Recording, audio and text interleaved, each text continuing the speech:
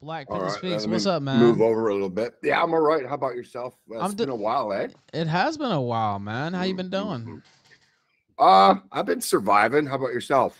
That's about it. Surviving. You know how it goes. Yeah, yeah, definitely. Have you been following the primary tonight?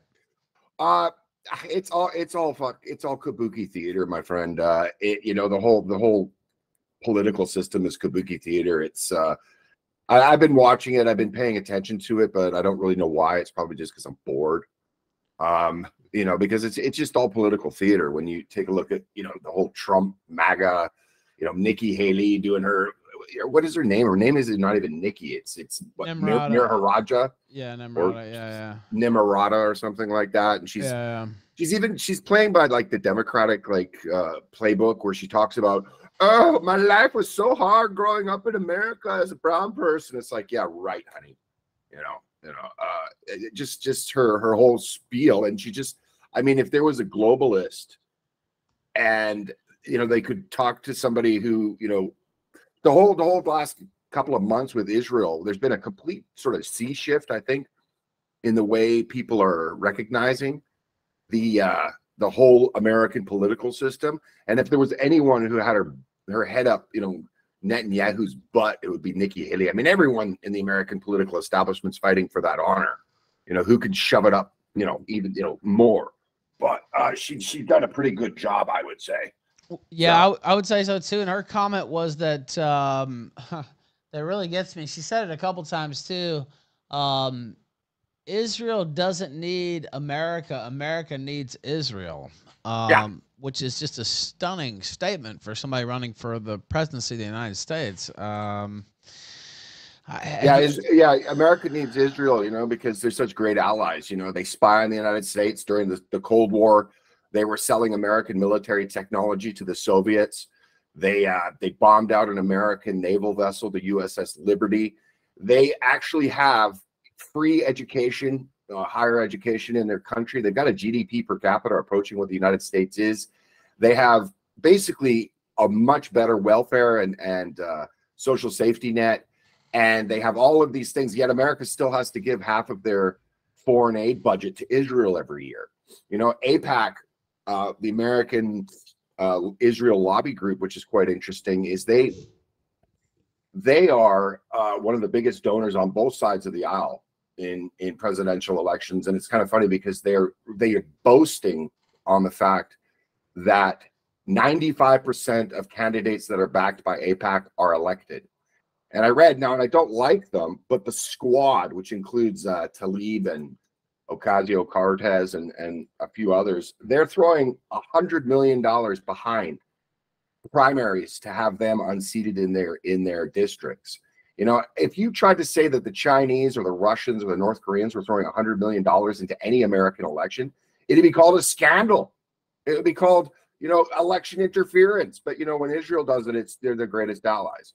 That they're the ones that are there to serve American interests is just ludicrous. And this is why these primaries on both sides are kind of ridiculous in my opinion, because it's a selection process. And I made a video the other day where I'm pretty much convinced that Donald Trump is going to be chosen because of Israel's need at the moment to make covering for its onslaught in the Gaza Strip. So, they're not doing so good, actually. If you saw the news out of Israel, out of today in the Gaza Strip, 24 Israeli soldiers, I think 21 of those were reservists, killed on the Gaza Strip today. They're asking for a 2-month ceasefire in exchange for release of all the hostages. Was another thing that I read. Those aren't the things that winners propose.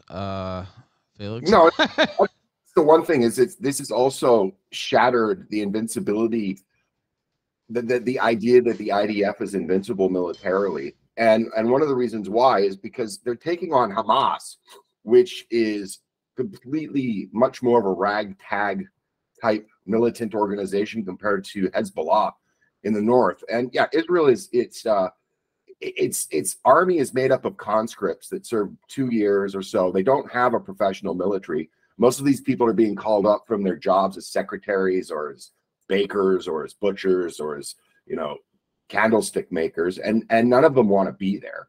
You know, there is and none of them are really hardened military and they don't have the same ideological zeal as people that are being kept in what they call an open air prison. Now, I'm not for Hamas, and I'm not, you know, I do because I'm not a big fan of Islamic militancy, of course, but at the same time, like, this idea that Israel is omnipotent is, I think, being smashed. And I think what's been the biggest change since October is you're seeing it come out that average people are starting to realize who actually is running America, right? And people are finally seeing it. And I think that's been probably the biggest shift in the Overton window in I don't even know how many years, to be honest. And you can even see it in the polling, which some of the polling shocked me, especially even early on, where Americans are like, no, we shouldn't be getting involved with this. No, don't send weapons to Israel. And even among Democrats and Republicans. And, you know, you know, Netanyahu, of course, he's catching some shit. Let me ask you this. This is something I haven't asked somebody in a while. Do you think that he let this attack happen? Oh yeah, I absolutely think he let this attack happen. So there's all kinds of evidence that not only was Egypt, Jordan, and the intelligence agencies all across the Middle East were telling them that something large is coming. And I think what they're doing is they're taking this and allowing this to happen is their, what else do you want to call it? The final solution to the Arab-Palestinian problem.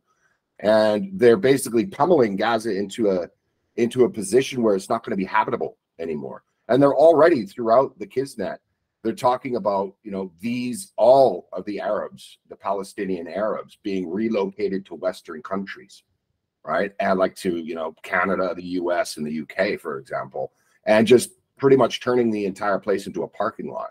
So it actually serves Israel's purpose to have allowed this to happen because they can finally rid themselves of this problem. And they're doing it under the auspices and the backing of the United States. Now, if you take a look at the voting record at the UN and vetoes that the United States has thrown up, you know, against literally the entire Security Council, time and time again, it's the United States stands alone in backing Israel and backing what they're doing. Now, if any other country, I mean, the United States and the West in general has lost all credibility, you know, in terms of what is the rhetoric it's been using with regards to the conflict in the Ukraine about, you know, the right to resist and having you know, the ability to have weapons in order to fight off the aggressors and the invaders. It's basically the West has lost all moral ground that they even attempted to stand on. So yeah, I think that this literally was allowed to happen, and I think it was allowed to happen not only because Netanyahu was already in a very politically tenuous situation, but I think it's also because that Israel can finally get rid of the Palestinian problem. Well, so, and Netanyahu's openly saying no two-state solution, that they're not in favor of that any longer. I did hear a theory put forward earlier that maybe they would try to set up some type of puppet state in the West Bank and just leave Gaza basically as just like an open-air prison, like you said. I don't even know that that's feasible because there's a lot of people in the West Bank that I don't think would go for that. well, they won't. Yeah. I don't really see that as a feasible option. But what do you see being the turnout of this? I see basically, I think the Gazan people are going to be systematically removed from the Gaza Strip. I don't see how it can be any other way, because even prior to the Israelis control the water, they control the fuel, they even control things like, and this was long before the current fighting broke out, like even things like concrete has to be approved by Israel, and the rebuilding of that entire, you know, the entire area would take decades at this point. They've destroyed it. It's gone. So these people are going to have a choice. Okay, well, do you want to live in tents in unsanitary conditions? Or, you know, we're going to coax our greatest allies in the United States, the UK, and Canada to bring you into their countries, and you can go live on welfare for the rest of your lives and have like 20 kids and a free house. And it'll be paid for by the American taxpayer. right? So I think the end game in this is to pretty much eliminate. It's not eliminating Hamas; it's just eliminating the Gazan population. If you're looking at it honestly. Now, we did mention the West Bank. What do you think? They're going to do with that? I think that the West Bank. The one thing is the whole. The one thing I will say is that the Palestinians, there is no Palestinian people. I mean, they're just Arabs. Up until the 1990s, it was always referred to as the Arab-Israeli problem. You know, the whole idea of the Palestinians being this people. They never were. They were just Arabs living, underneath different sort of, Ottoman sultanates and different sort of, but there was never like there was never a Palestinian currency, a Palestinian a parliament, anything that would denote a statehood. So I think that the Palestinians they already have basically a homeland, and it's called Jordan, right? So I mean, if things, I mean, nobody wants them. If they did, Egypt could have absorbed them. The Arab world could have absorbed them. They're just a problem for everybody in the region. So I think, in the end, probably what you'll see is Gaza being absorbed by Israel in the longer Just term, annexed. and maybe annexed, with its people being completely pushed out. And then probably the West Bank being absorbed by Jordan. It would be the only feasible, because the thing is the one problem is though Islamic people, I mean, once a part of, an inch of ground has been conquered by Muslims, that's Islamic for all time. So, I mean, they're even talking about how Spain and Portugal belonged to the caliphate, belonged to Islam, because it was part of the, the Islamic caliphate up until 1492, I think it was the same year that Columbus set sail for the New World. So will they give up? No, it'll never stop. Israel just won't make peace. And if they won't make peace, I mean, a two-state solution would be the only thing. And if it won't be a two-state solution, it has to be a one-state solution. And the one problem is that diaspora in countries like the United States, Canada, and others, what they've done, they've kind of shot themselves in the foot, because they have basically, the long march through the institutions, they've taught all of these people throughout the Western world that white people are inherently evil, racists, and colonizers. But the problem is most people, because they've been taught for a long time, Judaism is not a race, it's a religion. Israel is now seen by all of these younger people throughout the West as a white colonizing apartheid state. So they're kind of screwed, which, one way or the other. And if they lose any sort of, and you're seeing it now that people, the only real support Israel has anymore is in the boomers. And once they're gone, the support for Israel is gone, right? So, you're just talking about a generational shift. You're even seeing in the United States a lot of Jews that see Israel as a white colonizing state. So I think that they're in real trouble, if you want to know. So do you think that might be why there's such a insane push now to kind of just deal with this now? Because they know that demographically they're losing support amongst the youngsters, and that in 10, 20 years they may not be able to solve the problem the way they want to solve it, and that they're just going all out right now.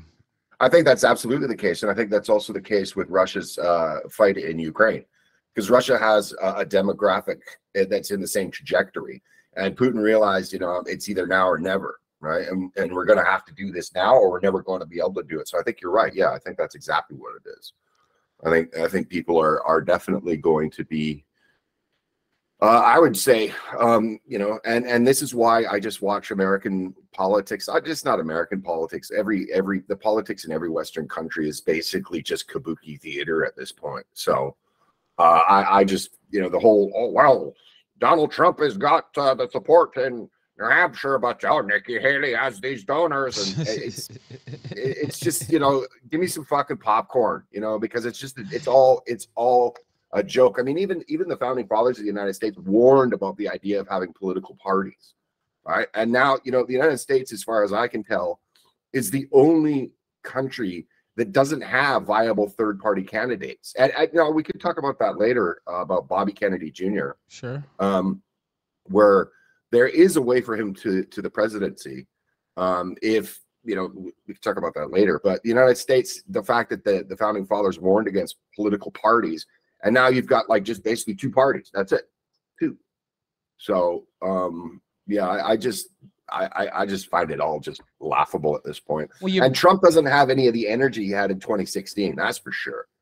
You know, like the whole internet behind him. I mean, everyone that sort of went and was, you know, on his team, as like the internet itself has been, you know, people have been thrown in jail for memes at this point.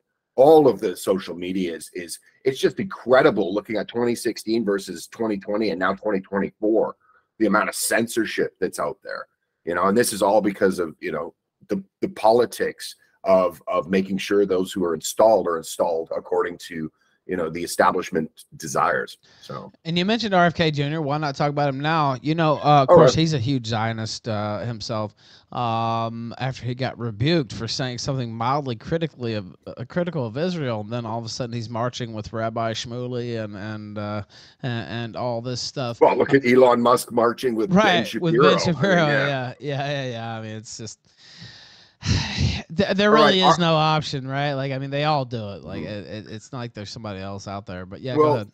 What I was going to say about RFK Jr. is what he's angling toward right now is the fact that if no presidential candidate gets over 270 votes, then it goes to the Congress for voting. And there's been a few presidents that this has gone this way. I think it was Jefferson was voted in this way, and so was John Quincy Adams. Yes. And basically, if no candidate can get to the required number, it goes to the Congress for the vote. And to be honest, I think he's a Zionist, but like honestly, show me a candidate that's not Zionist, and I'll give you $1 million, right? Yeah. You know, I mean, like the tail that wags America has been Israel for decades, and I think I mean. Anyone with, you know, a casual observer can see that. But the problem is that, you know, this kind of conversation previous to the internet was basically you couldn't talk about it because all of the media is owned by the same people. And now with the internet, one of the things they're terrified of is people waking up to who's actually, you know, what is it? I think it was Voltaire. It's like, if you want to see who rules over you, look to see who you can't criticize, right? So you're not going to find an American politician in any capacity that's not a Zionist. Now, as we said previously, I think that could be changing in the near future. I think that could change given the way you know, the generational shift is happening, and basically just the same sort of culture war that's tearing up the United States. That was basically, you know, started by Israel and its minions and its co-religionists within the institutions and in the media. It's coming back to bite them in the ass, right? As the United States tears itself apart, which it is. I mean, the United States at this time, I mean, you're living in Mexico right now, correct? Correct, yes. Yeah, I mean, like, it's almost like you can see it in a much more laser-like fashion when you're outside of it and you're not kind of surrounded by it. But the United States, and it's not just the United States, it's pretty much every single Western country. They're literally, and people don't want to hear it, but there is no future unless there's some kind of gigantic sea weather change in not only the media, the academia, but also the political system, and also just a lot of these people that want to just absolutely, you know, tear down every aspect of the country. I mean, you know, I remember seeing, you know, like right now, I mean, I know I was looking on your Twitter, you're a big football fan. I mean, how do you feel about, you know, the American national anthem at the next, I think it's they're replacing it with the Black national anthem. You know, I mean, you must have covered that in your thing, correct? Yes, we talked about it. Yeah. I mean, like, honestly, I mean, I go to sports and I go to these things, but these are the same sort of things they're doing where Disney is remaking all of the old cartoons, but they're making, you know, Ariel from the Little Mermaid. They're making her a redhead. She's black. They're making Snow White some kind of, I don't know, she's some sort of mystery meat thing. They're changing all of these things. So the youth, their first thing they grow up with is they're growing up with a completely changed cultural dichotomy. And I think it's in every aspect of it. So like you've got, you know, like in Europe, they have soccer matches after St. Floyd of the Fentanyl. You know, when he was, you know, he had his drug overdose. They had all of the soccer matches in Europe. They all had to take the knee for St. Floyd, you know, and this is it's being exported. So I don't know, dude. I think that we're living in Roman collapse at this point, and I don't think it's going to change until people feel an economic bite to it. To tell you the truth. Yeah, until the breads and circuses aren't until they're over. Yeah. Nobody will do anything. And I'll say this, of course, I do live in Mexico here in the Yucatan Peninsula, Merida, safest place in Mexico, actually. One of the safest places in North America. Now, not all of Mexico is safe, I'll say, but this is a lovely place to live, paradise, basically. And I remember growing up, and of course, I had a political science degree, and they made me take 2 semesters of Spanish, and I had my girlfriend do most of the work because I said, why the fuck would I ever need to know Spanish? And now I wish, well, maybe that I would have done a little bit of that work because my Spanish would be a lot better. But I don't see, you know, I caught a little bit of heat about this on Twitter, but I don't really have a desire to return to the United States. You know, I get heat up being an expat all the time. All the time. Yeah. And it's never, people are, they're never going to, you know, get off of that. Yeah. I agree with you. I mean, like, why would you want to, you know? I don't, you know, what, to pay more money for less services and to still be ruled by Zionists at the same time? Like, I don't see a benefit to it really at all. And yeah, and I get the same shit. It's like, oh no, go back and fight for America and this and that. Yeah, exactly. And it's like, no. Why would I want to do that? When's the last time they fought for me or just any average American citizen? Yeah, exactly. It's just I get the same thing. Well, you got to go and fight for your home and fight. Yeah, you want to do that where basically the entirety of your country is being overrun anyway. I mean, fuck it. I'd just say absorb Mexico at this point. You know, like it's not going to stop. I mean, and it's not happening just in the United States. It's happening throughout the Western world, right? So, I mean, yeah, why fight for something when you've got, you know, you've got the government against you, you've got the judiciary against you. You've got the media against you. You get deplatformed, demonetized, debanked. If you say anything about these things, you know, and then people say, oh, well, you got to still, yeah, fight for what? You know, like fight for what? Yeah. What are you fighting for? Yeah, exactly. There's nothing left to fight for, in my opinion. So, I mean, it's people have to understand it's that bad. It's not blackpilling people. It's not even trying to blackpill people. It's that bad. I mean, we're literally watching as the barbarians break down the gates. You know, we're Romans having orgies and watching chariot races while the Visigoths are burning and looting our cities, right? So, and I lived in Mexico for almost about a year and a half now, and you know, I live in the Mayan part. Like I said, very safe here. You know, there are some problems in Mexico, don't get me wrong, but I noticed that Mexico has a real culture, though. You know what I mean? Like they have in my opinion, more of a authentic Mexican culture, Mexican way of life than America does. You see, America's just this hodgepodge of nonsense and you know, Zionist control and, you know, mixing from it's not that I'm like totally, I'm not one of these like shut down all immigration forever. Obviously, well, neither am I. In Mexico. Neither am I. But like, it's not even a real country anymore, in my opinion, right? Like Mexico is like Mexico has its own culture, and you just don't see the same things here. There's actually more respect for family and conservative values, which is insane to me almost in Mexico. Like you go to a restaurant, they have places for your kids to play and you know and stuff like that. In America, it's just completely been taken over by the globalist, I guess we'll say capitalist, if you want to be nicer. And it's pretty much nicer in every way here in the Yucatan. And the thing that really strikes me is that they have a real culture here in Mexico. And I don't really feel like we have a real culture in America anymore. No, I would absolutely agree with that. And I said this to somebody the other day. I think I'd rather be a minority in a country, well, where I am, more a civilized country, but one where I don't get shit on every day. I'd rather be a minority than being a minority in my own country, which I am pretty much, right? The city I grew up in, when I finished my high school, I think it was like 97% people that looked like me, spoke my language, were the same religion. And I think it's probably less than 20% now, and that's just in one lifetime. And I'm not even that old yet. I'm not retired. I'm not, a geriatric yet. I mean, I finished school about 20 years ago. And I don't know, it's just scary. Like the rate of population change is not to be against immigration, because I'm not either. And, and I live in Asia. I don't care what color you are. It's just that our societies are fundamentally broken, and it's going to take. I don't think they can be saved at this point. A point of what's happening right now is it's pretty much tantamount to when European colonization destroyed the Native Americans.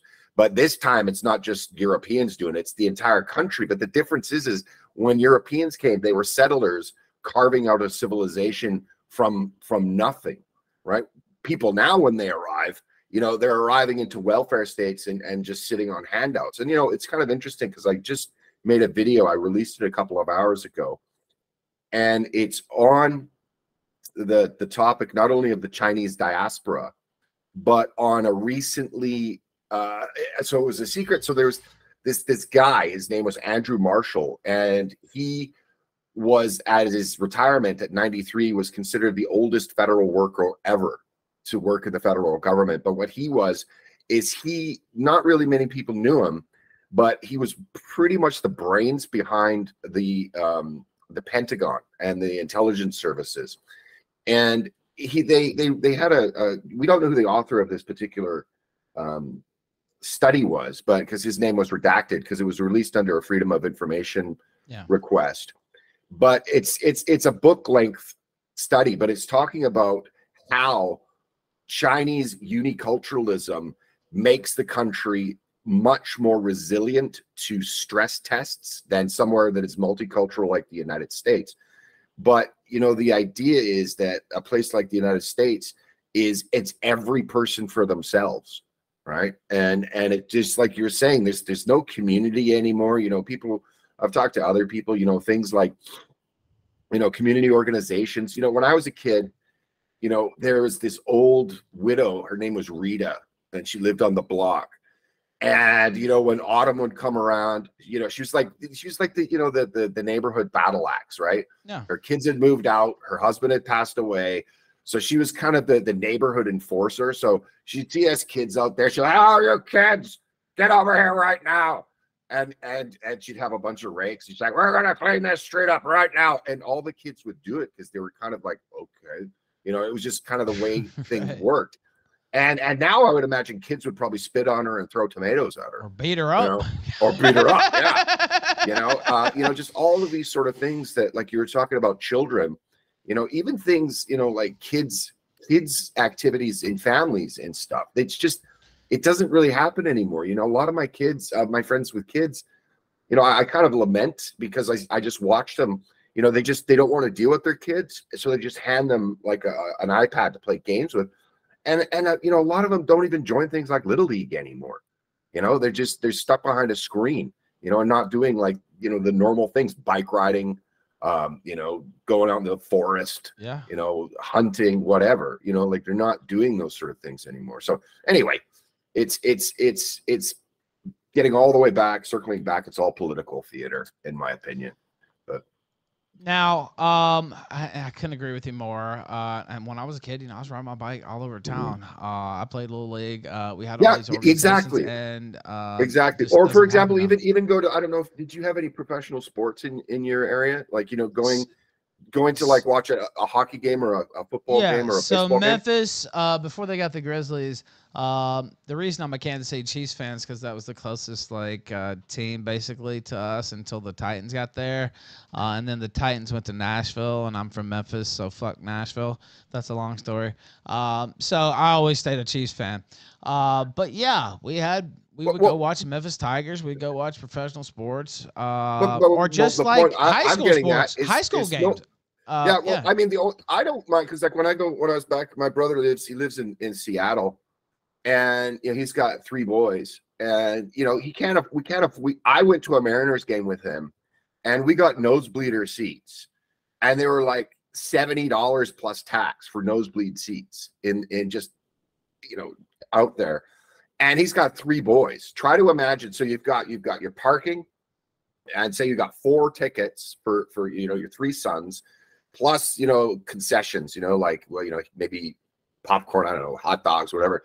You're talking like a $300 night to take your kids to see a sporting event now.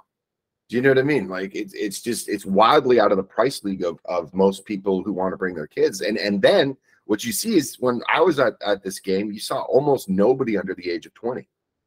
You know, like in the stands. I went to the last year's season opener. It was the Mariners versus the Houston Astros, and it was a fun time. But you know, these things are all out of the price. I mean, you know, I saw this thing that the United States now with the inflation. I don't know what it's like in Mexico, but the prices here on everything. Mexico, but not quite as hard. But yeah, well, I was talking to my brother, and I guess you know they use. Have you ever heard of the idea of the Big Mac? Price. So like they use the Big Mac set, the Big Mac menu. I don't know how you call it in Memphis. Yeah, combo, the Big Mac combo, and they use that as a price guide on living costs in any particular area. And I was watching how Joe Biden had to get behind. He was really upset because the New York Times was talking about in cities like Seattle, San Francisco, the more expensive ones, New York, Big Mac combos were like hitting $16, you know, for just like a fry of Coke and a Big Mac. And he was lamenting that it's going to get cheaper, whatever. But I asked I said to my brother, it's like $15 for like you know, you go to Jack in the Box, Taco Bell, any of them, you know, he's you know, it's not even for one person. That's for one person. and it's goy slop too. Yeah. Right. You're not even getting a decent meal. Well, that's what I try to explain to people. You know, of course, Mexico known for its great food, but one of the reasons, selfishly maybe in this case, I have no desire to go back to the U.S. I can go after the show, which I will do, buy a torta, which is a Mexican sandwich, al pastor, all fresh ingredients, all fresh fruit is so cheap here in Mexico, and because I mean it's plentiful, and I can literally buy like a stacked ass sandwich for $2.91 American dollars to convert. You probably couldn't even get a fucking package of gum for that now. That's what I'm saying. That's like a bag of Doritos, if that, in America. If that. Yeah. And it's like, why would I want to go back to that? Like, I can sit here, and that's just the sandwich. You know, I could get a Coke or a beer if I wanted, or anything else, and you could have a whole meal for like $8. Yeah, absolutely. And like you just can't do that in America anymore. I don't really see the benefit to living in America. It's overpriced. It's just not worth it. All of the benefits that Western countries had when you and I were growing up are gone. Right. And they're gone because of inflation, high taxation, and just the cost of living. So I mean, if you try to plow in, I'm not sure what the numbers are crossing into the United States illegally per year, but I think it's in the millions. It has to be. Yeah. Right. If you have that plus legal immigration, but you're not tying your immigration to housing. So let's say you have 1 million people coming in, or let's just say you have 100 people coming into your country a year, but you're only building 10 houses. What that does is it jacks up. I mean, if you look at housing, if you had bought a house in, I'm not really familiar with Memphis, so we'll just go with Seattle. You know, like if you bought a house in 2004, you know, a single dwelling house, you know, in a fairly decent area, you know, like, you know, not like where Bill Gates lives, but, you know, in an all right house, it probably would have cost you $250,000. Yeah. That same house now would probably cost you 1.6, 1.8, 2 million. Right. But salaries haven't gone up. So the knock-on effect is one of the great things about living in North America previously compared to, say, Europe is for example, gas prices were low, food prices were low, and living costs were low, right? Comparatively speaking, but you also lived in a developed country where you could get consumer goods, right? But all of the consumer goods have been outsourced, taxes have gone up, housing has gone up, and it's had a knock-on effect. So it's like when you told me you moved to Mexico, I was like, I think we talked about it about a year ago or something, or maybe not that long. And you said, you know, it was a good idea. And I said, yeah, I think so. I don't see a problem with it. You know, I mean, you were actually one of the guys who inspired me, because I was like, you know what? I'm one of those guys who's like, man, you know what? America, I can't leave America. I need to stay there. And what's the benefit? And I got to traveling, and I traveled around Europe first, and went to Portugal famously twice. Went to Madrid. Yeah, we'll talk about that in a minute. Yeah. Went to Rome, and I love those places. And I looked into immigrating into Portugal, actually, and it's easier to do than some of the other European countries, but it's a little bit difficult. In Mexico, it's not difficult at all. You just show them you make a certain amount of money per month, and they give you temporary residency, and then once you have that for 4 years, you get permanent residency, and then if you learn Spanish after 1 more year, you can become a Mexican citizen. So that's how it works in Mexico. But one of the things that inspired me was somebody like you. I used to think, you know, traveling around the world, living in these different countries would almost be something impossible for me to do.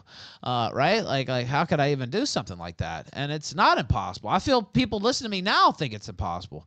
Yeah, but it's not. No, it's really not. It's really not. Like I you know, kudos to you for, you know, doing it, because I mean, it really isn't that hard to do.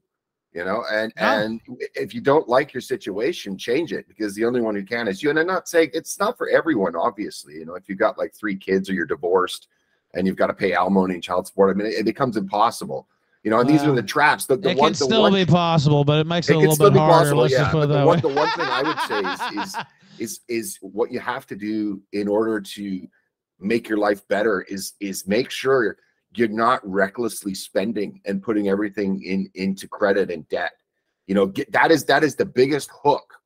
And I think that's why you have mass immigration, especially in countries like Canada, Australia, the UK.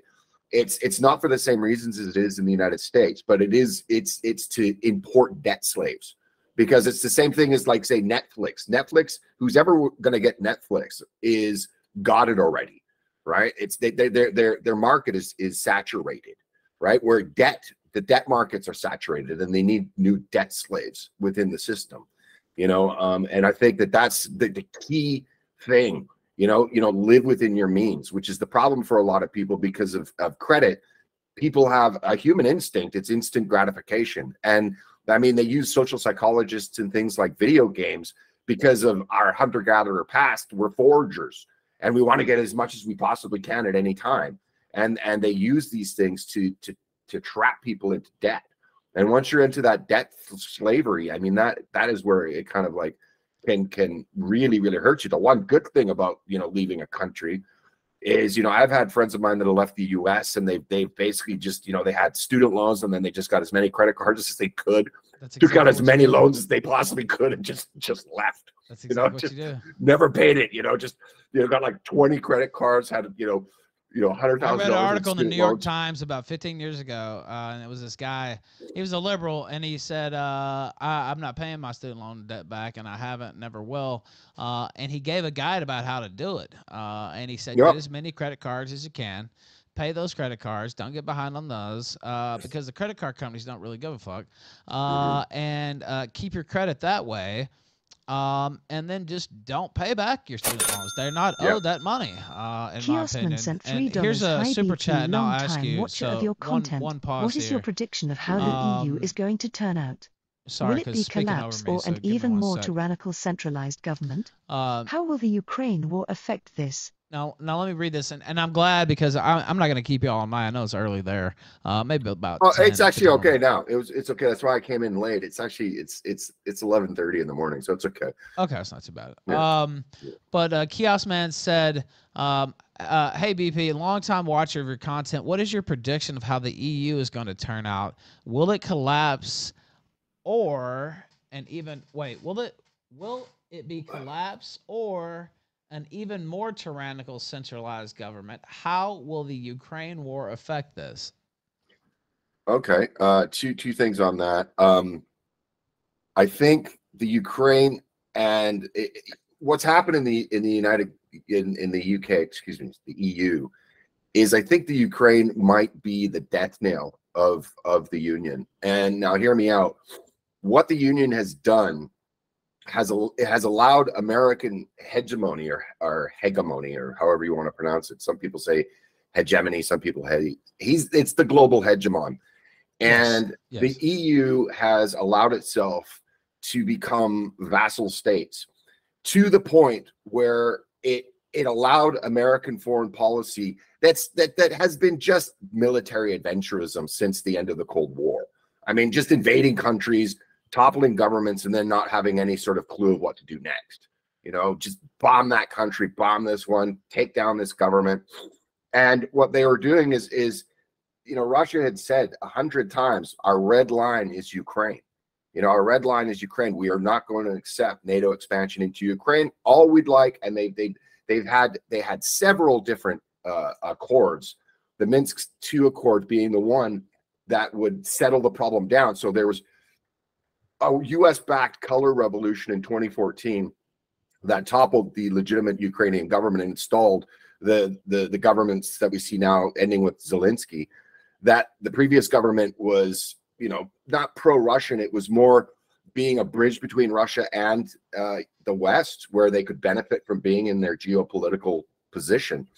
But, you know, Zelensky's like, no, and I don't want to bring up his ethnicity, because it seems whenever those groups of people get into power, Slavs die by the millions, right? But I mean, the whole war has seen, you know, the EU say we're not going to take any Russian energy, which pretty much has completely tanked the entire economy of the EU. You're seeing, so Germany, which was the industrial engine of the continent, they're seeing like their entire industry being hollowed out. It's just dying. So that there's the second largest party that was only begun in 2017 after Angela Merkel opened the doors to millions of these boat people and these migrant crises, and just flooded the continent. And then the EU demanding that other countries take them, where they're not wanted. They're not wanted in Poland. They're not really wanted anywhere, because unfortunately when they arrive, they suck up social safety net and money. I mean, there's been studies in places like Norway, Sweden, throughout the EU that, you know, these migrants, they're taking up 60 to 70% of social benefit costs, right? And none of them get jobs 8 years later. The United States bombs out the one, you know, the Nord Stream pipeline into Germany. Everyone just sucks it up and sucks the dick.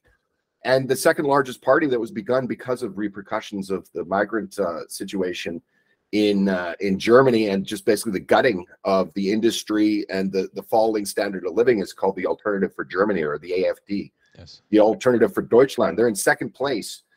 And it's a brand new party, and they're just growing strength from strength.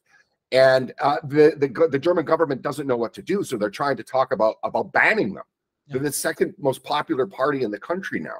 I mean, they're polling higher than the CDU, which is the current chancellor, Angela Merkel's. She was part of the CDU, the current Olaf Scholz, and they're polling better than them. So they said, well, we're going to have to ban them. We're going to have to ban them. I mean, because we have to save democracy by banning political parties that are popular. And the chairman of the AfD came out just yesterday and said that unless the European Union is fundamentally changed, that when they gain a large enough majority in the Bundestag, they are going to basically do the exact same thing as the United Kingdom and Brexit. Like, there's a growing consensus within Germany that the EU is now basically just completely defunct in its ability to, which would be the end of the EU, basically. Which is without the Franco-German anchors, it's done. So that would be my answer to that question. I think the EU, unless it goes back, because I mean, the EU, you have to remember, when it was sold to the European people, it was sold as the European Economic Community, the EEC. So it would be like, you know, free trade, but we're not going to like tell you, you know, who you can have in your country, who you can't. We're not going to tell you the size of bananas and how they have to be this yellow. We're not going to tell you, like, we're not going to like take the money from the taxpayers of the Netherlands and give it to, you know, Serbia or Croatia, I should say. So I think the EU is in a lot of trouble, to be honest with you. Now, what do you think about Ukraine? We mentioned a little bit Ukraine, Russia. How do you see that thing ending up if it ever ends? I think it's in its last throes at this point. You know, the United States, as I said, you know, I think it's Henry Kissinger who just died recently. He said that it's dangerous to be America's friend, but it's dangerous to be America's enemy, but it's absolutely deadly to be its friend. And that was Henry Kissinger, right? You know, former Secretary of State under Nixon, but, you know, elder statesman, right? The United States, they pumped in a lot of money into our proxy war. There are no men left. I mean, they're throwing people with HIV, with mental problems. I even saw people amputated. They're throwing women, they're throwing boys, they're throwing elderly men to fight the Russians. There's just no people left. There's not enough people in Ukraine. Yeah, I was saying. No. Yeah. I mean, at the start of this war, there were 40 million people. There are only 28 million left, right? You know, because so many have died, but a lot of them have fled. So you've got all of the young women have fled, right? All of the young women have fled to Western Europe, and most of them are in relationships or sucking dick or whatever. They're not going back. You know, they're not going back. You know, prior to this war, Ukraine was one of the poorest. It is one of the poorest, the most corrupt country in Europe. But so you've got an entirely destroyed economy to the point where the United States taxpayer is now paying the salaries and the pensions of the people in Ukraine, because there's just the entire economy has been destroyed. The infrastructure has been destroyed. All of the generation of young men are dead. All of the young women have left. I mean, what kind of future does that country have? And I think the will to fight. I mean, I'm even reading that battalion commanders are disobeying orders from Zelensky. I think the thing will be over, not within the next couple of months, but by the end of this year, it's going to be over with a resounding victory, where it's probably one of the most useless wars that have happened in the last 50 years. Just didn't need to happen. There was already a peace deal on the table in March 2022. And, you know, it was Boris Johnson walked in and told Zelensky, no, we're not going to do this. We're going to fight. And it was the same, like they had pretty good, all it was we don't want you joining NATO. And we can work on these provinces, you know, like in the Donbass, and we can figure that out, you know, just, you know, but this is our key thing. And now I think they're just going to be rolled up into a rump state and into a failed state. I think it's going to be a European failed state. So yeah, it's done, you know. But going back, you were talking about your trip to Portugal. Yeah. That was actually getting into a kind of different conversation. That was kind of when I stopped in this sector, because I remember they sent some sort of goon to beat you up in the street. Yeah, they did. And I remember watching that, and I was hearing like women screaming and cars going by. Well, yeah, because they grabbed this woman and threw her into traffic. She had a concussion. Yeah. It was and so I was at the time, I was still like, I think this is like, I think this is when you were having your fallout with Warski. I don't even know who's on whose side at this point, because it changes daily, because I'm not really in the commentary community. And I've been on his show a bunch of times, just like, because, you know, he was with that guy, Kyler. And I just told him, I said, you do realize this is dangerous, you know, putting other people in harm's way for you know, laughs and shits and giggles, and beating people up because of stuff that's said on the internet. And he blocked me on Twitter. I haven't talked to him ever since, you know, because I just told him, do you really think this is a good idea to be going in to foreign countries and beating people up for laughs and giggles on the internet, where other people potentially could be harmed? All right. And it wasn't just me. She could have been killed. She actually had a concussion and had stitches in her head and was thrown in front of moving traffic. Like, it was actually, she got hurt worse than I did. I just walked out of the hospital because they were taking too long, and I was like, whatever. They were still stitching up her skull. She had a concussion and a split skull. Yeah, so this is when I was just like, this is kind of when I sort of distanced, because I just like, you know, I thought somebody was going to get killed at the end of all of this. You know, and people thought it was shit and giggles. So I don't even know who half of these people are, and it seems like alliances change and whatnot. And I don't want to, but then I mean, I've known you for years, right? So I mean, and we never had problems. So I don't mind coming on your show, at all. Yeah, and I appreciate it. And I think we have a little bit of higher dialogue here on my show than you would have with Warski. No offense, of course, to Warski. The last I saw of him was he not in rehab again or something like that? Yeah, he was in rehab a couple months ago, and And now he said he's been clean of coke for 60 days. I don't know. He's got this 800-pound Canadian that he sits up there next to and grifts with, and yeah, that's kind of his thing. And I mean, let's face it, he was never the highest IQ a guy. You know, I do the silly stuff, I do the drama stuff, but you know, I'm a political science major. Went to school for that. I love geopolitics. I love politics, even if it is kabuki theater. I can't help it. I'm addicted, like you said. I guess out of old hat, I just can't help following it. But I feel like we kind of have a different show here on the Killstream. Yes, we do the drama. Yes, we do silly stuff too. But I like to talk about serious issues and actual, you know, world affecting things. And so that's why I've always enjoyed having you on the show, for one. Well, yeah, I mean, I think I'm probably a bit of a different kind of guest, I would imagine. That's for sure. Like, I mean, I saw you were putting stuff out about the boogie. Yeah. 7, that was 5, part of the 7 drama or whatever. stuff. Yeah. Well, yeah. Well, I mean, I watched that thing, that documentary. Well, it was fake. Turns out it was fake. Yeah. Yeah. Go ahead. I just thought to myself, I mean, this guy, you know, he probably made millions in his thing, and he's living on like $20 or something. I thought it was kind of like, what? You know, what are you talking about? How is this even possible? You know, like, so it turns out, like you're saying, it's all fake. So I don't know. But I guess the big thing since you and I talked is Gonzalo. Yes, I'm glad you mentioned that, because that was the next thing I was going to bring up. And me and Gonzalo were good friends, actually, and gave me a lot of counsel, and kind of saw him there for a while. I guess he's a little bit of a father figure. You know, he had a lot of good counsel. Now he was kind of an asshole like me. I ain't gonna lie. But we had a lot of good times, and of course we had a falling out, and we were, you know, pretty nasty back and forth towards each other. I'm not gonna lie. And he sent somebody a message while he was in Ukraine, and he was scared to death that I was gonna like start talking about him on the show and like bring attention to where he was in Ukraine, and that they would come pick him up and actually do what ended up happening to him. Now, of course, I wouldn't do that. I didn't want to see Gonzalo dead. Like, this is internet shit talk, right? Like, matter of fact, I wish we could have made it up. That actually is one of my big regrets in my career, because it was silly to start off with, right? I wish I could have had another conversation with Coach to just, you know, man, that shit's silly. And the whole time I wanted him to be freed. And of course he wasn't. He died. And I did a joke thing last year when they said he died, and I was like celebrating. But it turned out to be I was doing a memorial for him, actually, but I was doing it in an asshole way, basically. And then this year, you know, a lot of people really like take this shit so seriously.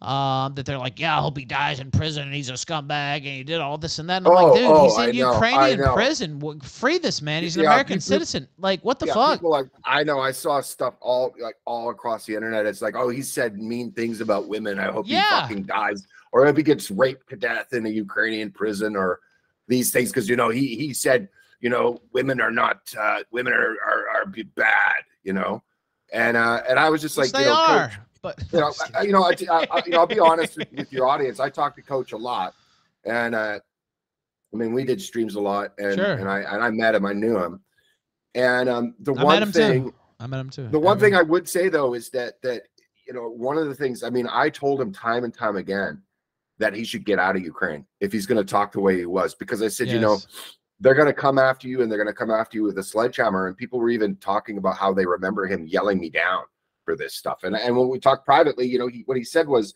I have to see this thing through. Right. And I was like, why? You know, and he never really gave a concrete answer. And it's really quite sad. I'm talking to his cousin right now, and it seemed like he had a pretty bad relationship with his father, and, you know, but he's got 2 young kids, and I'm trying to get his sister through his cousin, because it just seems like the family, his father's in Chile, his sister's in North Carolina. Right. But I mean, I don't want to get involved, but I'm trying to get, and his wife's in Ukraine, I'm trying to get his sister to, while there's still some momentum, maybe starting up a give, send, go for his kids or something, right? But I want nothing to do with the actual collecting or anything. I was just thinking, like, no, because then they'll blame you if anything goes wrong with it. Yeah, exactly. But I was thinking, like people such as yourself, me, and anyone. I would definitely get behind that. You know, like that we could just put the word out once. And I'm thinking it's probably, I don't imagine that the Ukraine would even allow, because one of the things when I did a give, send, go for something else, I had to do it out of like certain countries they don't allow, right? And I had to do it through a U.S. bank account. Yeah. And I couldn't do it here where I am. So I was thinking like probably it'd have to go through his sister. So I'm in touch with his cousin right now, and I'm, you know, and it would be good to get it started somewhat soon while there's some momentum behind it. That's what I mean. While the iron is, that's a bad way to put it, but yeah, momentum not. So I was thinking the same thing. So yeah, just I'll keep in touch and just keep your please audience do. And I said a lot of bad things about Coach. He said a lot of bad things about me too. This is the internet, man. Like this is, you know, drama, shit talk, geopolitics too. We have serious interviews too. Yeah. We said a lot of bad things about each other. I did not want Gonzalo Lira to die in a Ukrainian prison cell. I was advocating for him to be free that entire time. It's an absolute disgrace that the Biden administration let him die over there. What you actually really want to put it into perspective is that, you know, that a year previously they had that tranny, Brittany Griner, who's a man. I've seen it topless playing basketball. It's a dude. It's not just a lesbian. It's a dude. That's a dude. And it was in a hostile country. It was in a hostile country, Russia. Yeah. And it was moving drugs across borders. Right? What she knew she was doing, by the way. She snuck in a vape pen. They traded an international arms dealer for this tranny. The Lord of War, basically. Player. Yeah. Yeah. Yeah. Exactly. Literally the Lord of War. Yeah. Exactly the Lord of War. This international fucking arms dealer that was feeding conflicts throughout the third world, and they traded that guy with how much blood on his hands I don't know, but a lot. And they traded that guy for this tranny. Whereas they had basically all they would have had to have done is picked up the phone and said, okay, bitch, Zelensky, you want your money this month so you can buy your yacht? You know, you want to have that mansion in Tel Aviv? You want to be able to expand the one in Florida? Give our guy back right now. Click. Done. That's all it would have taken, right? Because the Ukraine is completely a welfare state dependent on American aid, right? So the idea that that they should be allowed as a basically a welfare state to execute an American citizen. Just it's disgusting, and people really need to remember that this was not only carried out by the Zelensky regime, but it was aided and abetted by the Biden regime. That they literally allowed an American to be an American citizen, a born American citizen, murdered in Ukraine for his opinions on YouTube. And I do believe he was murdered. I don't believe the pneumonia. Well, I hate to say this because I've been seeing like reports that are coming out on Telegram on Russian and Ukrainian that it wasn't just the conditions that he were in that led to his death, because nobody, this is another thing. His body hasn't been repatriated to the United States. It's still sitting in a morgue if it's even in a morgue right now in Ukraine. So the body hasn't been repatriated, but there's talk that medical examiners are saying it looks like he was burnt and tortured to death, on top of being like just the elements for months and months and months, you know, living in a Ukrainian jail in the winter, you know, and then getting pneumonia. I mean, I don't know if you saw that creature, Sarah Ashton Cirillo, that's actually she acted all sad. He acted all sad afterwards, and it's so sad that this happened, and he didn't get it. But it was so behind trying to help him get killed, and they said, well, he was a smoker. Yeah, he smoked 2 packs a day, which is not true. He only started smoking again when the conflict, and he smoked a bit. But you're not going to fucking die in you know, going from. Even when he was at the Hungarian border, which was in July, right? It was in July. He was fine when he was trying to get out, when he was on bail. And he tried, which was kind of like, I thought was a really stupid move, you know, broadcasting over the internet your intentions to cross an international border. Well, it was one of the most legendary things I've ever seen, but it wasn't the smartest thing I've ever seen. Not the smartest thing. But my point is in July, he was fine. Right. So, and that was in the end of August. So September, October, November, December. So you go 4 months where you're in fine physical health to supposedly dying of pneumonia. And no, it was the cigarettes. Well, you know what? Smart Alec. I don't imagine he was smoking very much in prison. Right.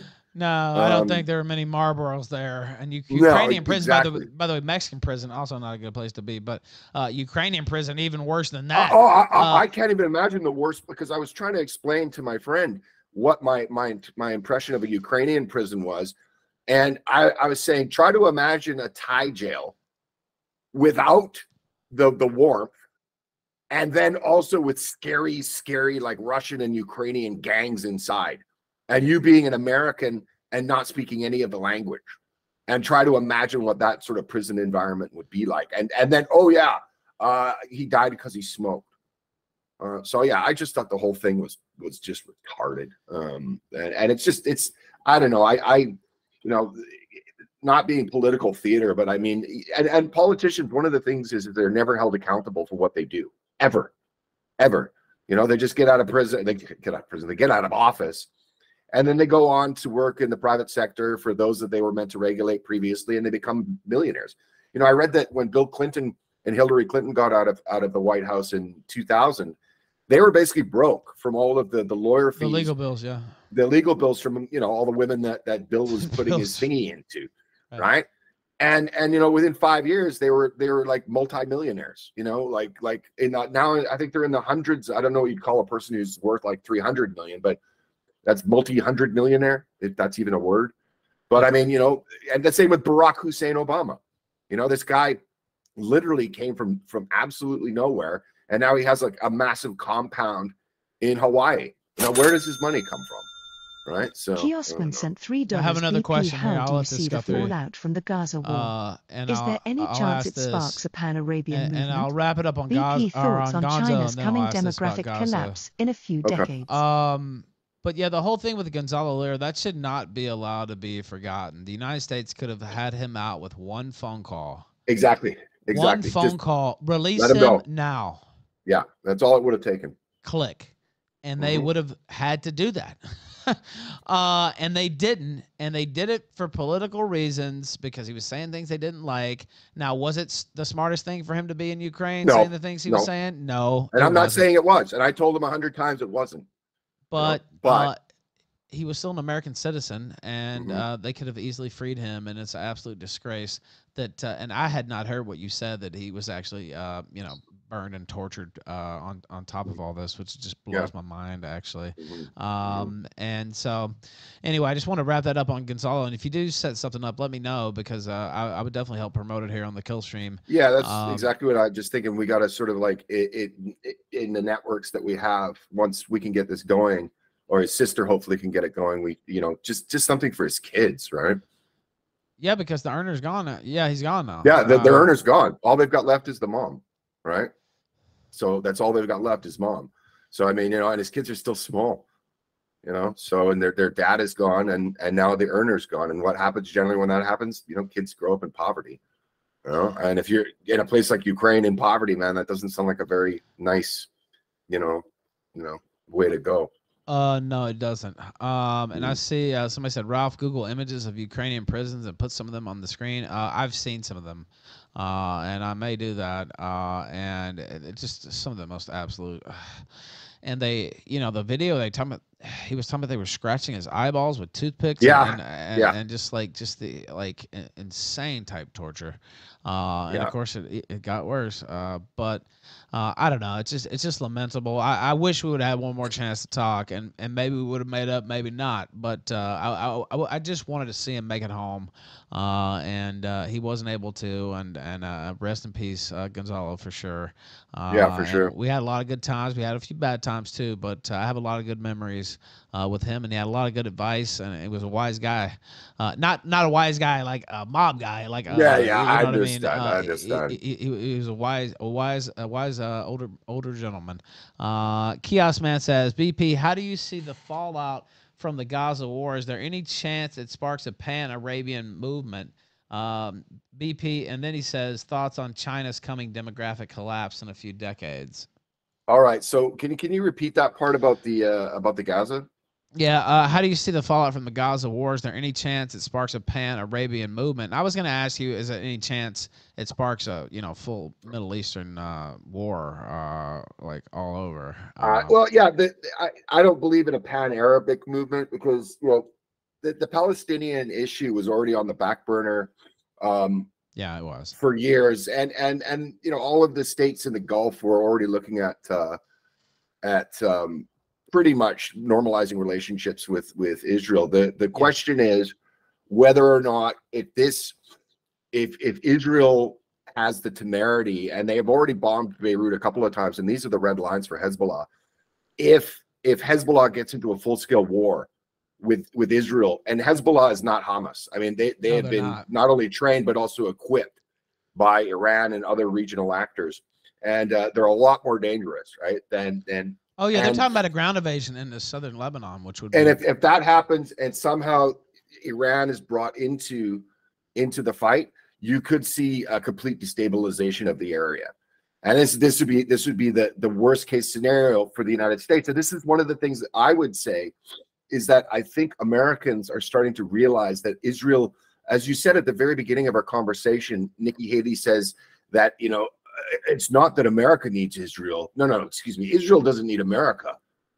What is it? Israel doesn't need America. America needs Israel. Is that how you framed it? Yes, that's what she said. That's her direct quote. Okay, yeah. I hadn't heard that, but it doesn't surprise me.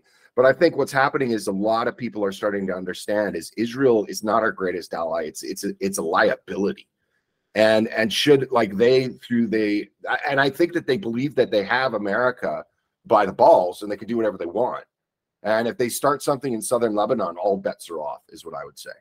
So I think that they're having problems in Gaza. What do you think's gonna happen? What do you think's gonna happen in southern Lebanon? I don't know. I think that's a lot of saber rattling. I don't even think they'd be that dumb to do. No. Especially after what's happened, I don't think they'd be that stupid either. No. With regards to the Chinese demographic collapse, I don't know. I keep hearing like pundits like Peter Zion talk about how, you know, he's been saying China's going to collapse for 20 years. Demographic collapse, I don't know. Is it really going to be? Now you take a look at, like, for example, a country like the United States that's importing by the millions people with, you know, 75, 80 IQs, right? I mean, one of the largest regions we have statistics on IQ was in the First World War, and they come from the United States military. And what they were doing was seeing where they could allocate jobs to, you know, like, so for example, I think when you join the military, you still have to take an intelligence test, an aptitude tests, and they use that in order to sort of see where you can go within the service, officer, right? Captain, all this, yeah. And one of the things they understood is that an IQ lower than 85, they didn't trust you with machinery. Like, they didn't even trust you to be a driver of a heavy vehicle, right? And you've got a country like the United States that's literally importing millions and millions and millions of very low IQ people.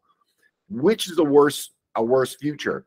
A decreasing population, but you've got the augmentation now, not only of robotics and machinery. I mean, you take a look at almost everything now. I mean, they could make, like, McDonald's can be done, you know, like, I think it's in the United States, they're already, because they in California, they raised the minimum wage for fast food workers to a point where they can't sell hamburgers at a profit anymore. They just put robots in there. And with the augmentation of AI is pretty much going to be able to take jobs that you never wouldn't even thought of being taken. I mean, one of the big things, they had a big the Writers Guild in the United States for Hollywood had a big strike there last year, and one of their big sticking points was that they demanded that studios were never allowed to employ AI in screenwriting, right? Because the AI could just, they already had AI for a number of years working in, you know, industries like insurance and lawyering, stuff that you generally used to have, and accounting, you used to have degrees to get, and they were solid middle class stable jobs, and they're just good, they're evaporating. So, like, what's happening? CPA, yeah, my mom was too. Yeah. My mother was too. So I mean, these were solid middle class jobs that are just being evaporated. So the Chinese demographic collapse, they're going to have problems. One of the problems is that they massively overbuilt, but the problem is they're going to have a property price implosion. But one of the things is that most of their debt they owe to themselves, and it's the same thing as Japan, right? So the big difference between the United States debt is they owe debt to everybody else, whereas like places like Japan, places like China, they have massive debts as well, like national debts. But most of the money they owe it to themselves, and with some creative accounting, you know, you could get over that. So the whole idea of China's demographic collapse, I don't know. I wouldn't be quaking in my boots. I'd be more worried about having, 5 to 10 million low IQ people arriving on your shores every year. I mean, take a look at pictures of Los Angeles in 1984 versus 2024. Or take a look at pictures of Seattle in 1984 versus 2024, and then extrapolate that now till 2044. And what do you think American cities are going to look like with another, 50 to 80 million, 75 to 80 IQs? I mean, I think I'd rather take population decline than population, never-ending population increase. And I had this liberal professor, and I was doing my thesis for my political science degree, and he was liberal, Hillary Clinton supporter. I got along with him anyway. Of course, I used to be a little bit of a leftist myself when I was in college, and I was like, it looks like China, like they're on the upward trajectory and we're on the downward trajectory, right? Like they're going to be the hegemon before this is over with. And he said, no, don't worry about it. He said, they have so many internal conflicts inside their own country. China will collapse on its own within the next 20 years. And well, that was 13 years ago. And I'm not really seeing that. No, I don't think it will at all. I mean, I think it's a lot of people that they all they do is they try to put American or Western models onto other countries that are not the same. And you can't use the same metrics in terms of things like this. And one of the other things is that with the rapid population replacement in places like the US, Canada, the UK, is that countries that have social solidarity, and this was actually the point I was getting at in the video I made just today. You guys can find it on my Black Pigeon Speaks channel. It was released a few hours ago. It's talking about a recently released secret Pentagon study on what it called. It was China. Let me see if I can. It's China and the implications of Chinese racism on American foreign policy, right? And what it goes into is that even during stressful times, stress tests, unicultural societies, and this was confirmed by Harvard professor Robert Putnam about 10 years ago. Anyone want, just look up Robert Putnam and you'll find it. Famous political scientist. Yeah, political scientist at Harvard. Yeah. Is that multicultural societies basically on every metric ruin community and ruin societies in the long term, where unicultural, or at least cultures that have dominant a dominant culture yes. are a lot stronger. Yes. And especially during stress tests. So if you have like something like a big economic event where everybody gets poor, it's like, okay, we're all getting poor together. But a good example of this would be the Second World War and the Blitz on Great Britain, where you had the entire country, even though their houses were being bombed, they were all on rationing. They couldn't, buy anything. Their whole country was being basically decimated. They still got behind their leader and they said, we're in this to win. So, I think the whole idea that China is collapsing is now. They've been saying this forever. One of the things is I think that they're just not using the right metrics. And even if calamity does come economically, the countries of the world are so interwoven. If there's a big event in America, the knock-on effect happens in China, happens in Japan, happens in Europe. The same thing goes the other way now, right? So like they're also interconnected economically, that if you see an implosion of the Chinese economy because of, I don't know, the property market or whatever you're going to have, this is going to have serious effects in the United States as well. But the question is how are those societies going to deal with those stress tests? And I would venture my opinion that China would probably deal with it a lot better than any Western country. And one thing you have to understand is I don't live in China. I've only been to China a few, maybe a dozen times in my life. That's about it. I've never lived in China. I've lived all over places, but I've never lived in China. And I have no love for Chinese food. Chinese women can be pretty attractive, so I don't have any dog in this fight, but I honestly believe that China's not in as bad shape as its detractors would like people to believe it is. Yeah, and I remember somebody asked me this question, and you know, of course, I have all kinds of guests on the show, and it was Vaush actually that I was debating. And I'll wait till you step back. Sorry, you're saying Vaush was was on that Vaush. show? No, I was debating Vaush on another show, and did he have a child like sitting in between his legs? And no, well, I couldn't tell, but he basically the question came down to, did I think whites should be the dominant class in America, that whites should be the majority population in America? And I said yes. And he tried to spin that into a racist statement. And I was like, it's not about racism. It's about there has to be a dominant class in every country. You know what I mean? Like if it's not like that, things are going to fall apart. And there's never been a case in history where that hasn't happened, that I know of, at least. When shit hits the fan, that's the reason. It's not because I'm racist. It's because there has to be a dominant class, because if not, it's going to turn into civil strife, especially when shit hits the fan. It's going to turn into possible killing each other. That's just the way the world works.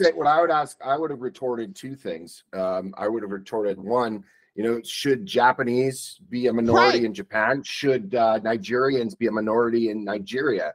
Should Thai people be a minority in Thailand? And the other thing, there's a law in Mexico that they don't they allow immigration, but only to a certain point. And if it starts to change the demographics, they shut that shit down. No sane country would be doing what we're doing. That goes without saying. The other question I would have asked him is, show me historically a multicultural society that wasn't able show me a multicultural society that could survive in a liberal political environment. There's none. Any multicultural society that has any longevity to it always has either authoritarian government or authoritarian leaning. And once that authoritarian government is pulled off, you get things like, you know, Austria, the Austro-Hungarian Empire, you get Yugoslavia, you get Rwanda, you get India today, right? I mean, if you have different Burma right now is a very good example of like Bengali migrants pushing up against the borders, you know, raping and killing, you know, raping Buddhist women and cutting Buddhist monks' heads off. So what you have now is you've got like these little bald monks in Burma wearing their orange or red robes, talking about how, okay, well, what we have to understand is that these people, if we don't fight back and annihilate them and push them out of our country, they will kill us all. So you've got like these genocidal Buddhist monks in Burma now. That's not what they're known for usually, right? No, Buddhist monks are usually like, and so you've got these Buddhist monks getting genocidal. You look at what happened in Yugoslavia. You look at what's happening in Ukraine. A lot of it is an ethnic problem. A lot of it began in 2014 with the suppression of the Russian minority in eastern Ukraine. It was an ethnic problem. You see the split between Czech and Slovakia. You see the breakup of countries. You show me one. You look at even in a place like Singapore, where it's 75% Chinese. They have basically an authoritarian government. Malaysia is the same. It's authoritarian because it's a multicultural society. So you show me any multicultural society that has any sort of longevity to it that wasn't tainted with authoritarianism. I'd like to see it, because I can't think of any example. You know, they'll say stuff like, well, Canada's multicultural. Canada's been multicultural with a European base for 500 years. You had some French, some Dutch, and some English. And then you had the native community, but the native community, you know, they're out in the forest doing their thing. Yeah. But there was enough resemblance between European immigrants. And the same thing goes for the United States. You know, you had generally the same religion. You know, there was Protestant Catholicism. You know, there was still tension there between Protestant and Catholic. You know, so even a minor difference in doctrine has you know, repercussions in a country where almost, I mean, you're all speaking either, you know, a Latin or Germanic, a European language. You know, you're worshiping the same God. You know, the cultures are using the same writing script, you know, like ABC 1, 2, 3. So the differences were not even that large, but still there were tensions even to this day. There's Anglo and Francophone Canada, and it's just, you know, well, we are French, and we you know, and the English are like, well, fuck you, frog, and then the French are like, oh, fuck you, Anglo. And but I mean, these countries are similar enough, you know, that they could have survived. But so this whole idea of, you know, Canada being this multicultural, I mean, this multiculturalism shit didn't even start until like the late 90s, early 2000s, right? So, I mean, multiculturalism didn't even exist in Canada. Multiculturalism was the outcome of French-Canadian disgruntlement at what they perceived was their inequality to Anglo-Canadians. And it started into something called the Quiet War in Quebec. And it was literally like IRA stuff in Quebec in the 1970s. Yes. And one of the agreements was that biculturalism would be introduced into Canada. So if you were in the western part of Canada, you could still get any government service in French. But if you were in French Canada, you get anything in English. And if you bought a soda water, it would say, you know, or milk, it would say like milk in English, and it would say like French. And they still do that in the Parliament. That's why they speak in English in Parliament. I mean, French in Parliament. And French in Parliament. So that was the thing. And then after that, it just mutated into multiculturalism when mass immigration started. So, I mean, you know, getting back to, I don't even know where we're going with this, but I think maybe with China and whatever, I think that you're talking about Vaush, that's right. And whether or not America should have a white majority, yes, of course it should. But if that majority was black historically, then I think America should have a black majority, right? If historically the country was settled by Africans, and up until 1965 they accounted for 90% of the population, you know, I would say then America should stay primarily a black country. Right? Yeah, it's not about the whiteness. It's about the multiculturalism not working unless, like you said, I mean, you start chopping motherfuckers' arms off, if you start, you know, going really hardcore, I mean, you can hold something together, but not in a liberal democratic way. You can't do it like that. I mean, you can be strong arm, but it just doesn't work. And well, take a look at like Iraq is another example in the sense of what they had. It was doctrinal difference after America toppled their government, toppled Saddam Hussein, and had no idea what to do next. What happened? A civil war between Sunni and Shia occurred. I mean, the same when they toppled the Libyan government. Libya was probably had the highest quality of life in Africa, next to South Africa prior to the end of apartheid. So after the end of apartheid, Libya was probably had the highest standards of living on the entire continent. They toppled his government. The whole thing is, you know, Iraq. You know, it's everywhere. Human beings are tribal creatures, and this idea that ideology is somehow going to trump evolutionary tendencies is just it's fanciful thinking that someone like, you know, Yuri Bezmenov would smile in glee, in my opinion. And I see a point in chat, and I'll let you ask, because you kind of alluded to it earlier. You didn't say it was for no reason, but I want to read this. Nakota, he's a good supporter. He says, there's never been a case in history where a dominant nation invited in unlimited foreigners for no reason. Then he said, except now, and such nations are fucked. What do you say to that point? I don't know that it's for no reason. It's a replacement. There's a couple of reasons, but what he's talking about too is something that you should really understand, is that even during foreign invasions, and we could go all the way back to the Roman times. Yes, well, the Romans did it, worked out really well. Yeah. All the Romans would do, and if you even look at like the 1066 and the Norman invasion of England, yes, historically, whenever there was invasions, all that was replaced was the ruling class. The people didn't change. So like you had, like, England's a very good example of this. You know, the Romans invaded, they left basically no genetic trace. There's no Roman DNA left in the British people. The Vikings invaded, they set up colonies, but strangely enough, there's not really many Viking, there's not much Viking DNA in the UK.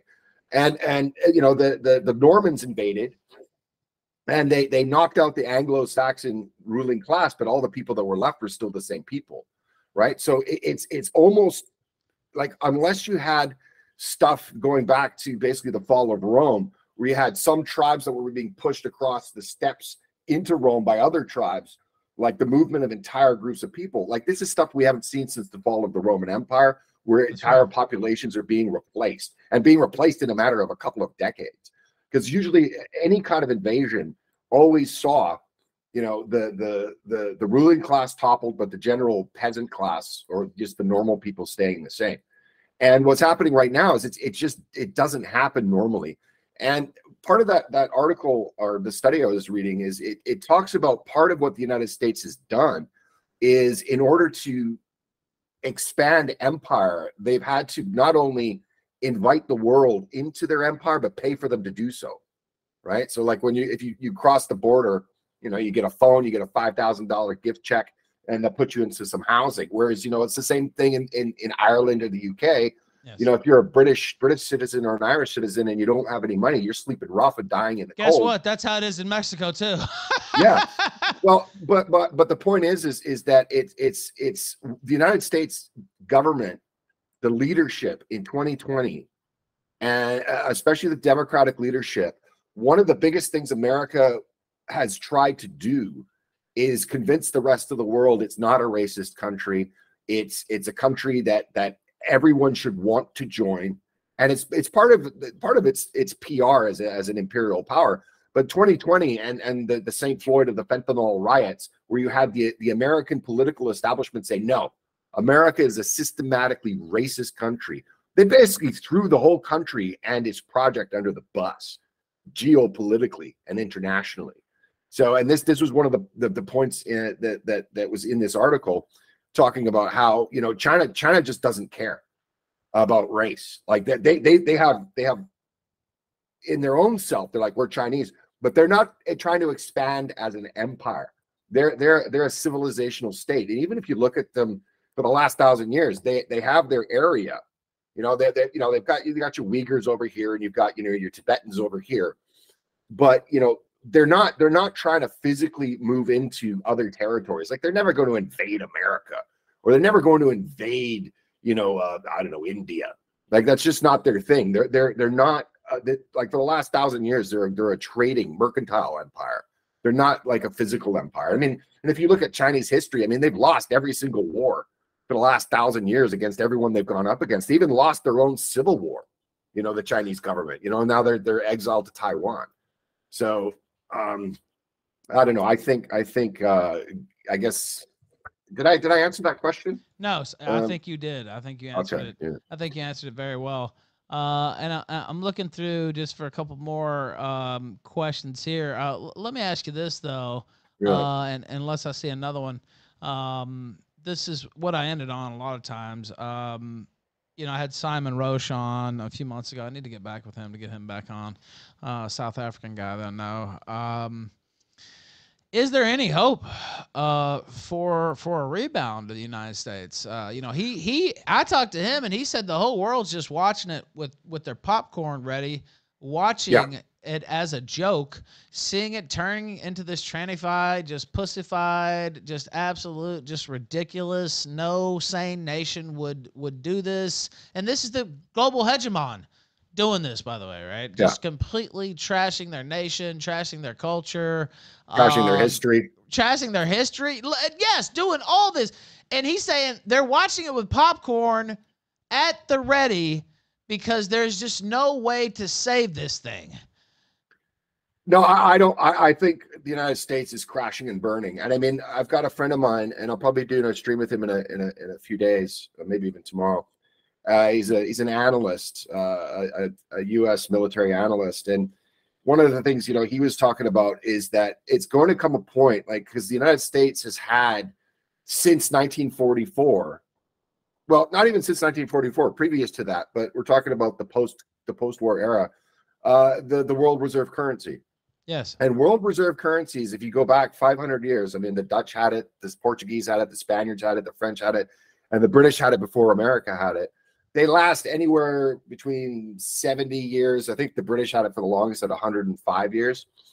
But the point is that position of having the world reserve currency allows you to export your debt and allows you to export your inflation. And this is one of the reasons why, you know, people in the United States, they don't really understand. Like, they think it's normal to have like 2 gas guzzling cars, be able to have, you know, massive plates of food every day, and all of these things. Talk to people our grandparents' age who grew up in the Great Depression, and they'll tell you, you know, like, this is not normal. It's the same thing as war. War is the natural state of man, not peace, not 80 years of unremitting peace. This is just not human nature. We're not meant to live like this. Not saying I'm a warmonger in any way, shape, or form, but the problem is extended peaces could be just as destructive to the human psyche as war.